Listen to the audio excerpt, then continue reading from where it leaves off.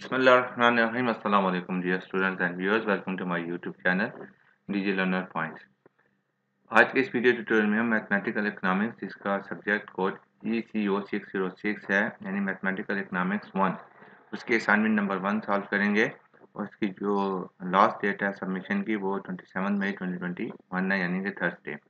इसको total marks 10 हैं और इसके जो पार्ट हैं वो 2 हैं यानी each part is equal to 5 marks यानी टोटल मार्क्स कितने हो गए 10। तो चले हम केस स्टडी रीड आउट करते हैं फिर उससे रिलेटेड जो रिक्वायरमेंट है उसको सॉल्व करने की कोशिश करते हैं। Current Dawlance premium home appliance company providing innovative house hold appliances. Current जो Dawlance premium home appliances company है वो एक इनोवेटिव किस्म के हाउस होल्ड अप्लायंसेस क्या है मुहैया कर रही है पेश कर रही है। For the last 40 years Dawlance has not only developed the largest dealer network but has also established a large after sales services across। कह रहे हैं 40 साल से ज़ायद का जो इनका दौरानिया है डॉलेंस ने न सिर्फ अपने डीलर्स का एक बहुत बड़ा या वसी पैमाने पर नेटवर्क कायम किया है बल्कि एक after sale service across the Pakistan भी एक स्टैब्लिश किया है बहुत वसी पैमाने पर। Management of Dolan's company clearly knows the importance of demand and supply in managerial decision making। कहें जो डॉलेंस कंपनी की मैनेजमेंट है वो वाज़ह तौर पर मैनेजरियल डिसीजन मेकिंग में डिमांड एंड सप्लाई के अहमियत से बखूबी आगाह है।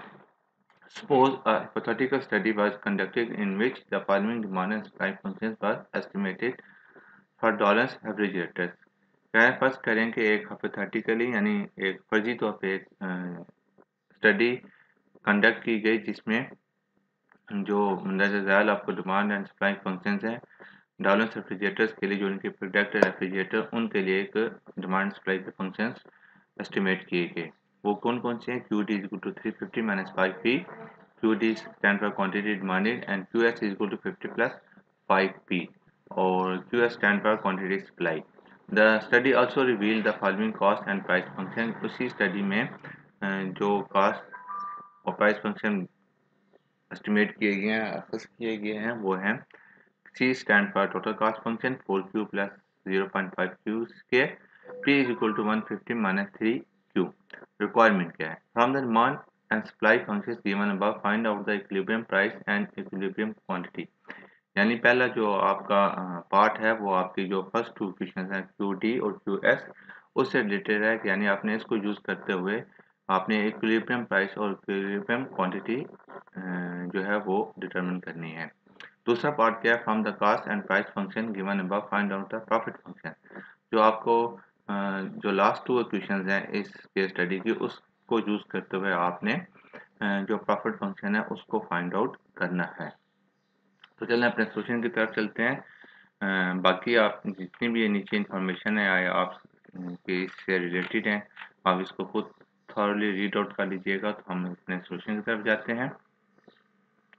ये हमारा सोल्यूशन है जी। हमारे पास जो क्वेश्चन है वो हमने सारी यहाँ लिखी उनको नाम दिए।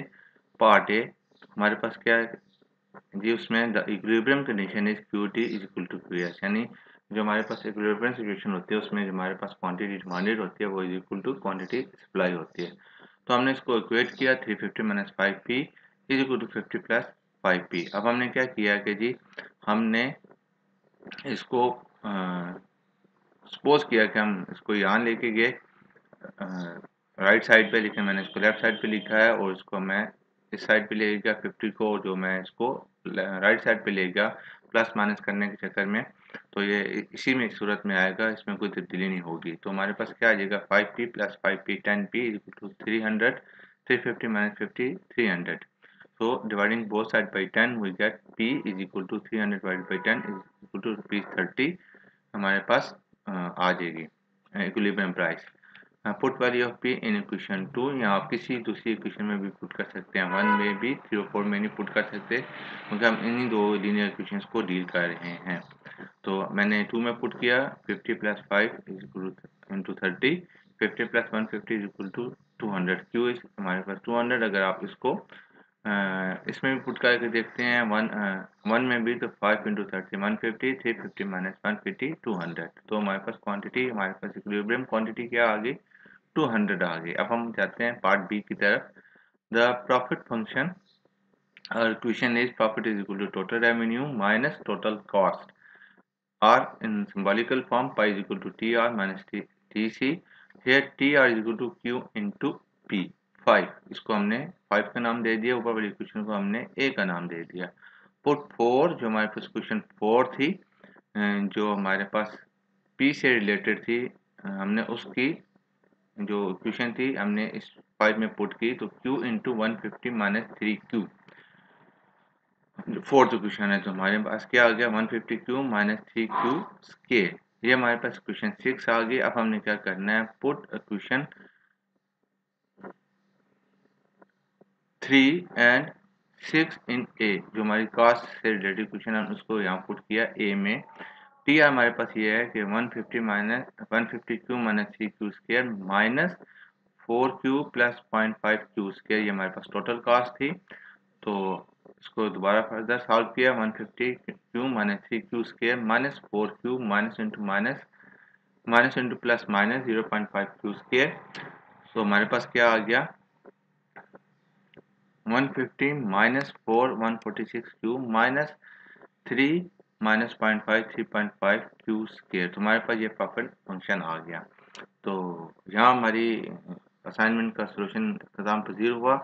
अगर कोई क्वेश्चन या क्यूरी हो तो आप कमेंट सेक्शन में पूछ सकते हैं, या अगर आपके माइंड में कुछ और इसका सॉल्यूशन है तो काइंडली कमेंट सेक्शन में ज़रूर शेयर करें ताकि सबका भला हो सके। Thanks for watching. वीडियो अच्छी लगी हो तो शेयर करें और कमेंट सेक्शन में अपनी राय का ज़रूर इज़हार करें, लाइक्स दें और सब्सक्राइब करें चैनल। अस्सलाम वालेकुम।